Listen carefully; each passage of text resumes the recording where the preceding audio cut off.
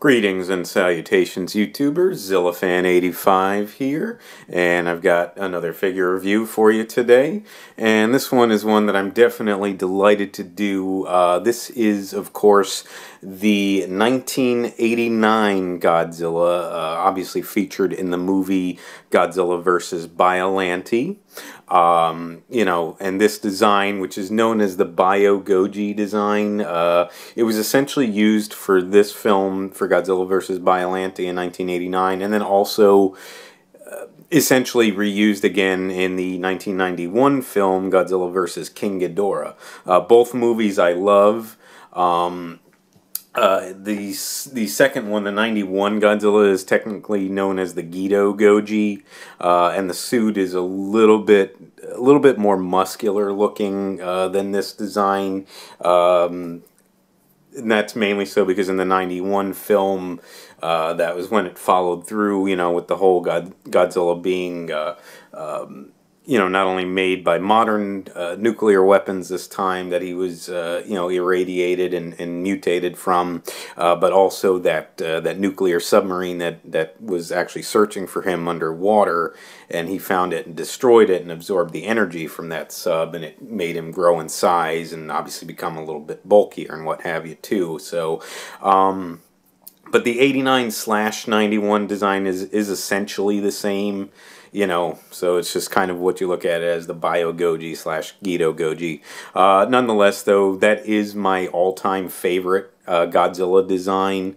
If I had to pick one in absolute particular, it probably would be the 91 Godzilla, just because of some of that extra muscular feature that he had in the film, you know, looked really, really amazing. At least I always felt so anyways. I know some people weren't thrilled about it, but you know, others loved it, and obviously I've always loved that design.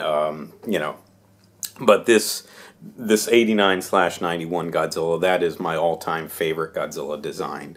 So I was really happy to be able to get this figure. This, of course, is a Gashapon figure. I got it last year at the Spooky Empire Horror Convention. It was definitely a good find. I found it in the capsule and everything, and I just, you know, it was a pretty decent price. You know, these, like I said, most of these Gashapon figures are not that expensive, so other than the ones that are a little bit more rare, those ones can run up in price, but this one, not too uncommon. You know, so I jumped right on it and got it, and you know, like I said, got it with the capsule and everything, and I was really excited to have this. Again, the 89/91 Godzilla is my all-time favorite Godzilla design. You know, and like as and obviously I've stated that numerous times, including in my video of the of my top 5 favorite Godzilla designs. Obviously, talking about this one as number 1.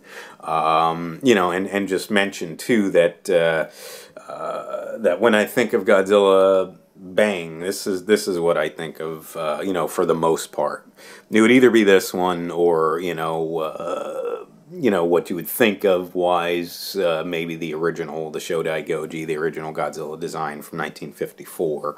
But this is the one that I think of more than any, though, for sure. And, you know, I love everything about this Godzilla design. Let's go ahead, though, and take a look at the figure itself. I think that this figure is actually very well done. And as far as the Godzilla, you know, the versions of Godzilla that I have, you know, as far as figures go, this is easily, honestly, my second favorite of my Godzilla figures, believe it or not. You know, my favorite would probably be my NECA 1954 Godzilla, which I will probably review at some point down the road. You know, but again, though, I really love my Gashapon figures, so definitely excited to be able to review this. So you can see a little bit closer up. I try not to get in too close because I, you know, noticed my camera tends to lose focus, but just so you can kind of, again, see all around him. I think, as is the case with many of the, not all of them, but many of these Gashapon figures, it's very well detailed. You see, obviously, of course, with articulation, again, for the most part, with these Gashapon figures, you're not really going to get much in the way of articulation. You know, again, these parts are really just meant to be put into place.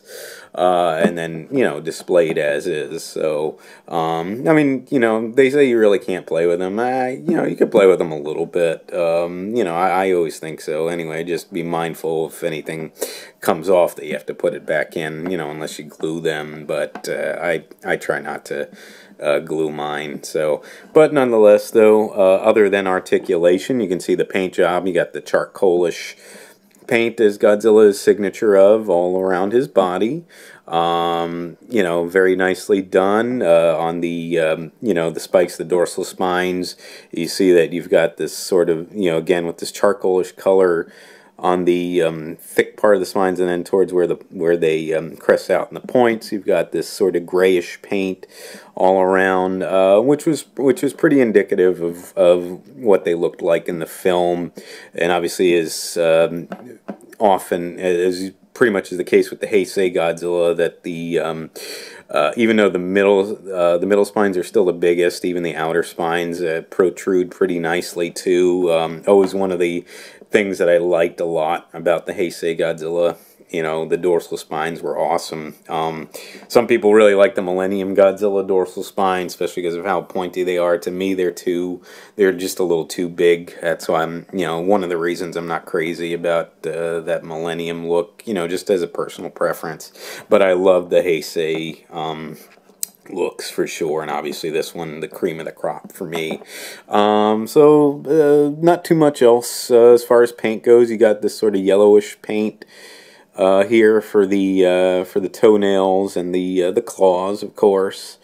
So you can kind of see those. And then of course you got the basically same sort of color for the teeth as well. You can, if you look closely, you can sort of see those two dragon teeth there. So they did a nice job painting them there. And of course you got the subtle color for the eyes, you know, which you don't see. You know, his eyes are pretty, you know, pretty much like this in the film as well. You don't always, you know, because the brows kind of cover a lot. You know, it gives him that really mean, intimidating look, which is one thing I really, really love with this Godzilla design. So you can kind of see that there. But you can sort of see this sort of almost orangish color, though, in the eyes, which, again, is pretty indicative of what he looked like in the film. And then otherwise for detail, again, obviously, again, they did a pretty nice job, you know, showcasing the teeth. I mean, not overly detailed, but enough. And at least, like I said, you can kind of see those two dragon teeth there. They got the scales, obviously, all over his body. You know, as is usually the case with these Gashapon figures, they nail that pretty much. You've got the look, you know, which he had in the film. Like I said, I think they really did a good job capturing that look. And you know, so you've got the detailing in the face, as you can see here, and everything. Again, the detailing on the spines, and you can see how they kind of narrow down into where they go towards the end of the body and into the tail, of course, here.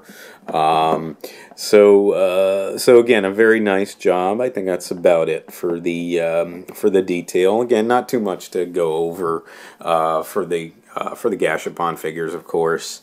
But just overall, just a really awesome figure. I personally think so. Anyways, you know, like I said, though, I really love these Gashapon figures, and that's why I tend to review a lot of them. And I'm definitely going to be reviewing more of my Gashapon figures as well.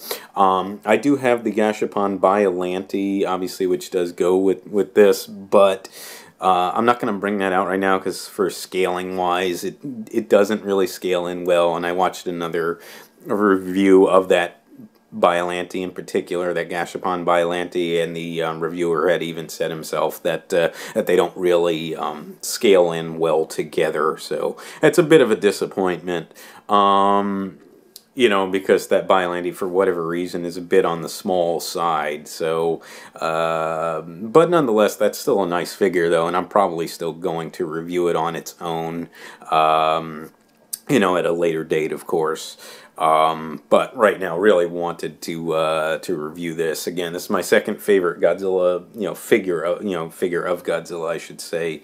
Just to be honest with you, I love it that much, and of course, my my favorite Godzilla design. So this was one I was really anticipating on doing.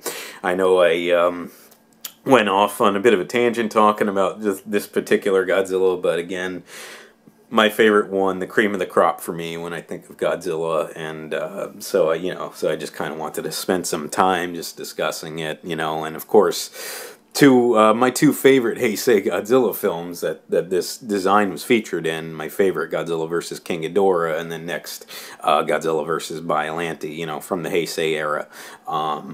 So it just falls in line that this is my favorite Godzilla design. So again, though, I was really happy to be able to do this. I think that does about cover it for the figure. I know you can find them. Like I said, I got this one at a convention, but I know you can find these online. They're not too pricey. They're fairly common. So if you did want to try to look on eBay, etc., you should be able to pick one of these up. And I definitely recommend it for for anyone who's collecting. But that's about it, folks. That does pretty much take us to the end of the video. I do thank you so much for watching. If you would like to subscribe, please feel free to do so. If you would like to like and or comment on any of my videos, please feel free to do so as well. And remember, ladies and gentlemen, until next time, you be good to yourselves, and sayonara.